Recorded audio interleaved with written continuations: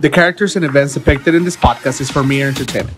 Any similarity to actual persons, living or dead, or going through their third surgery is purely coincidental. Listen at your own risk.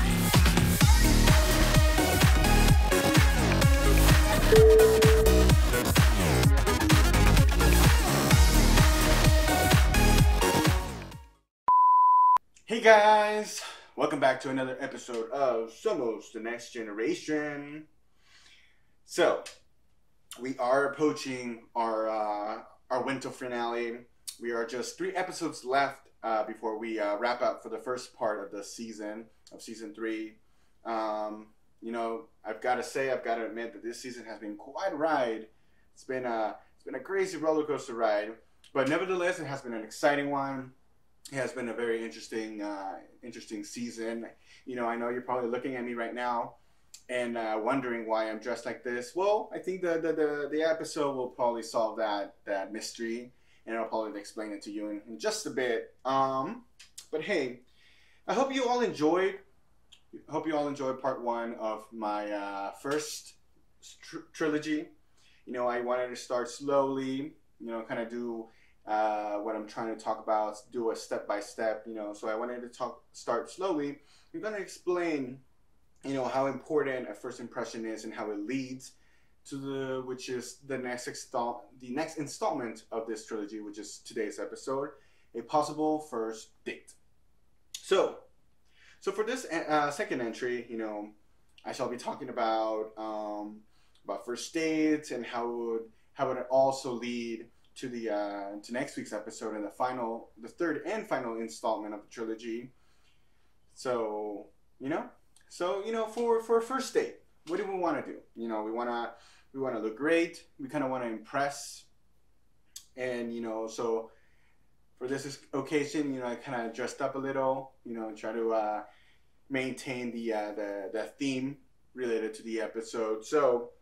You just want to, you want to look great. You want to look a bit dapper. You want to try to catch the other person's eye.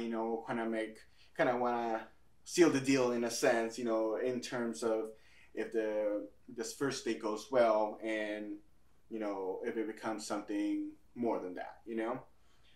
So let's talk about first dates.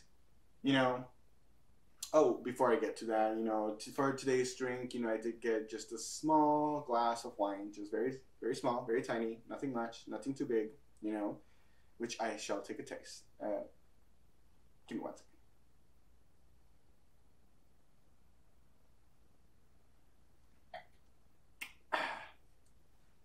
Very, very grapey. So of course, okay, let me go ahead and start. So, in terms of first dates, what is it that we're looking for? What is that we are expecting? What is important about a first date? What is it that we should know about a person before we agree or we accept or we kind of make the move to go on a first date or go on a date? When should we decide that it's time to do it? So of course, the way a person comes off at first is. It's obviously very important, hence, a first impression. So, I will share some thoughts, I will share some opinions of what I think. So here we go. I feel like dating in the heterosexual world is a lot easier than dating in a homosexual world, especially for us men. I think it's a little more complicated.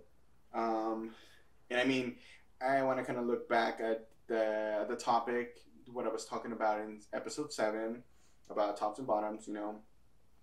I hope you guys watched that video too and kind of, learned something from that. So, what do you do? What do you do if you're on a date with a guy, who also tops? Or what do you do when you go on a date with the guy who also bottoms? It doesn't work out. It doesn't work out. Doesn't work like that, unfortunately. So, at least in my case, it just wouldn't work. So, and that's just in I guess in a gay man's world. But nowadays, I think dating is it's kind of complicated. I think dating is pretty hard nowadays, and it's something that's rarely done, in my opinion. Um, some people don't want to be in a relationship at all. Some just are looking for friends with benefits or just casual sex, and there's nothing wrong with that. Of course, there's nothing wrong with that. Romanticism is not dead, and it's not. I don't think it's something that's gonna die ever. But it is what it is.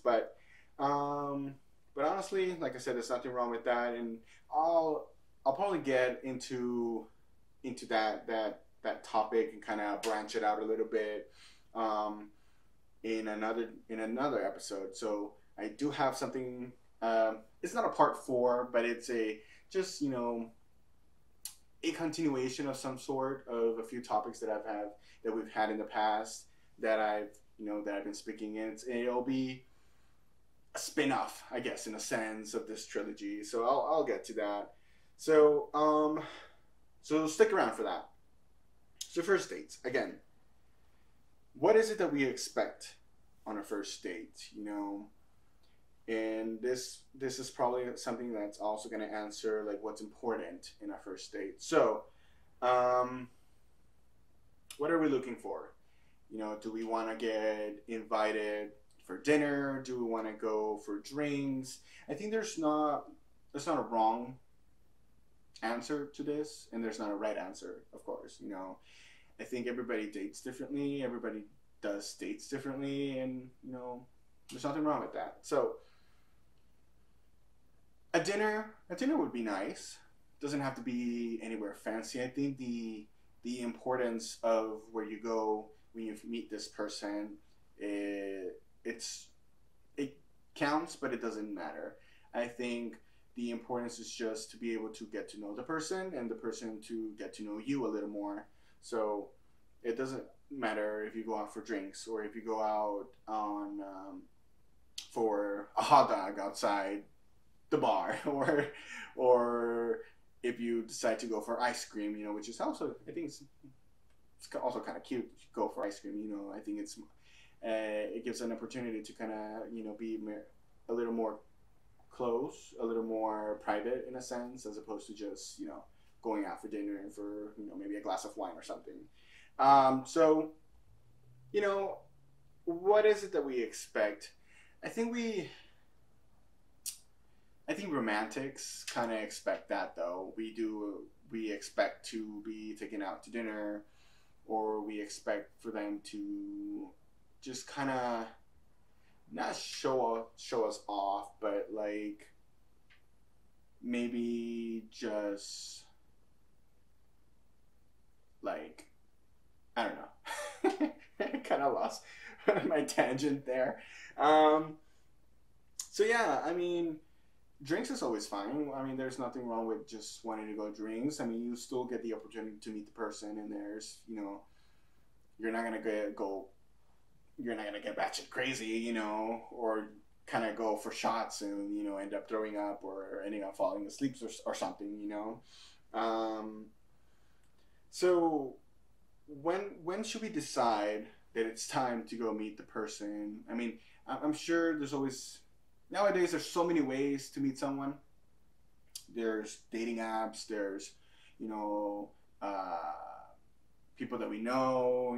There's maybe not so much coworkers, but people we know, friends of friends, things like that. Or you can probably just randomly meet this person at the club or at the bar or at the supermarket. I don't know, make it very Hollywood style. So when should we decide that it's the right time to go on a date, or what is it that should convince us to finally go on a first date? Is the person seems like something that's gonna be worthwhile, or is it just something that's gonna be like, let's go grab drinks and then you'll end up the night with sex or something? I think it's something that has to be kind of brought up in the mix. Kind of want to think about it. I think it's also important to know exactly what you want. What is it that you are also looking for? Are you looking for a relationship? Are you looking for just casual sex? Are you looking for somebody just to meet up every now and then when, you know, I don't know, both of you are feeling very horny or something? I don't know. I think this is also has to do with both of you, you know. So what is it that you want? You know, that I think that's the first thing, because you also don't want to be or play the wrong guy or the wrong person in the date. You know, maybe the person that invited you, you know, that person is looking to, you know, be something more with you. They probably want a serious relationship, you know, or they want to get to know you a little bit, or they just want to befriend you, you know, and maybe you get that idea too. Maybe you think, okay, this is probably the right person to, you know, start a relationship, and probably the other person doesn't want that, and then everything just goes downhill from there, and it goes south, and it doesn't work out. So I think those are some things that you really have to pay attention. You have to pay in mind that you know, maybe that's not what they're looking for, and that's when you kind of decide if yes, the date is, you know, or you know what, or just, you know, fuck it, go on the date. Go on the date. If you know the person that's not gonna just want to go, like, walk you to your car and say goodnight, or, you know, hey, when shall we see it? When shall I see you again, or something? You know, very like it happens in the movies. You know, if you know that's not how it's gonna end, then, you know, oh well, there's nothing wrong with that. You know, like I said, I did mention I will get to this conversation about a white night stand in a different episode. So hold off on that, and I will hold on that thought. Let's see. So of course, you know, this is part of a trilogy, so I'm not gonna go off tangent either. I want to get to the point, so I'm probably not gonna talk for too long. You know, I'll probably just you know, go off for just a little more. So again, you know, how is it important to go on a first date? I think it's very important. I think I might have answered it already, but, you know, you do want to get to know the person. You know, you want to know the person you've been talking to, or you want to know the person that has been talking to you, or has been reaching out, or has been, you know, wanting to, you know, take you out or something. What if the person is, you know, a psycho, or, you know, a jealous freak or something, you know, and so you don't want to deal with any of that, you know, especially nowadays, you know. So let's see, what else? What other question did I have here? You know, as you know, I will always have some notes down here, so I'm always gonna look down, just you know, so I don't get off tangent. But let's see. La, la, la, la. I mean, what would be nice to go on a date? You know, maybe go to Disneyland or something, or maybe go to for dinner, like I mentioned, something nice. You know, a glass of wine here or there, or maybe a margarita, maybe some appetizers. You know, how do you present yourself? Do you want to? I mean, that's hold on. Let me take a step back. How do you present yourself? Of course, you want to give a good impression on the first day. You don't want to scare them off, or you don't want to seem kind of like lame or anything like that. So I think it's also important to know who you're going to go on a date with, and it is important to know if you think you're going to be okay, you know. Let's see, what else should I talk about? You know, I think sometimes, you know, I type some things down, I write my notes down, and it seems like I get through my notes in the first like 5 minutes, and then I'm just like la la la la. Let me just rant off, and like hopefully something comes up, you know. I mean, I also did mention that I think it's nowadays it's kind of hard. It's kind of hard to do dates. I don't think many people do that anymore, or they they don't really pay attention to that, you know. And it's not that romanticism is dead, but you know, I think people just want to just want to cut through that and just go straight to whatever is gonna come up. And I think it's not because they don't want to. Maybe it's because they've gone through a lot of things, a lot of dates, maybe through a lot of people that just, or a lot of relationships just hasn't worked out. So maybe they just want to, you know, make their point across and be like, you know what, you know, I met you, I like you, and I want to date you, and I want more than a date, you know, a relationship, something long term. And sometimes people don't want that, you know. They don't want a long term relationship. They don't want a long term relationship. They just want something, you know, casual in a sense, you know, not a relationship where they're gonna take you to meet their mom and their dad and their family, and you're invited to Christmas dinner or a birthday dinner or something like that. And you know, that's okay. I mean, there's nothing wrong with that. I mean, I think nowadays life is too complicated to even worry, or even worry about it, you know. I think, like I said, you have to set your mind of what you want in reality. If you want to be in a relationship, or you want to start a new relationship, or if all you want is just company, you know, there's nothing wrong with just wanting company.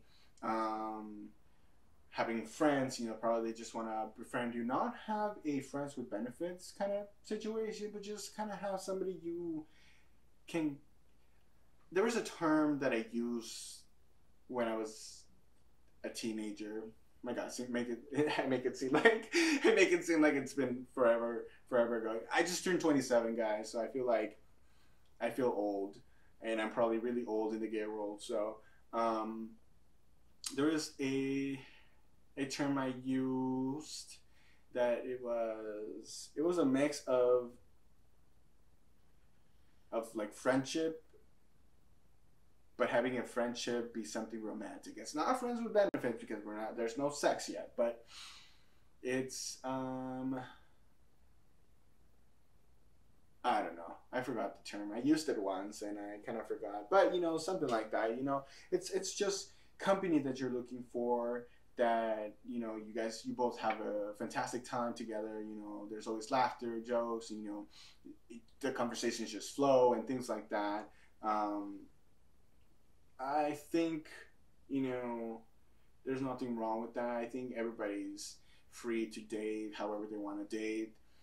The people just have to know that, you know, that's what they're getting themselves into. So, or they have to, you know, just be a little more open-minded and not close-minded, and be like, hey, you know, if you don't want to like a serious relationship, or you don't want to get married, then, you know, we can't do this. You know, I think it really depends if there's a mutual likeness. You know, if the couple likes, you know, they like each other and they know they're gonna be okay in the long run. You know, sometimes two people that love each other, you know, maybe one doesn't want a marriage, but the other does. And you just have to compromise, you know.